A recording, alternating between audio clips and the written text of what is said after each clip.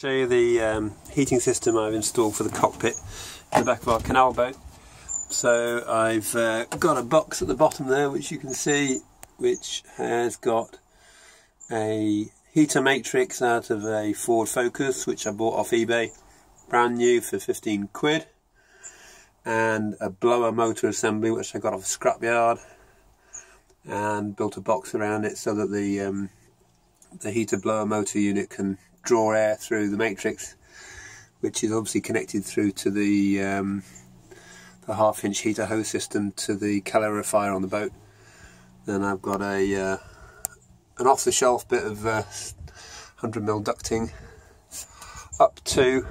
a step I've built just before you go into the cabin on the boat, and you can see the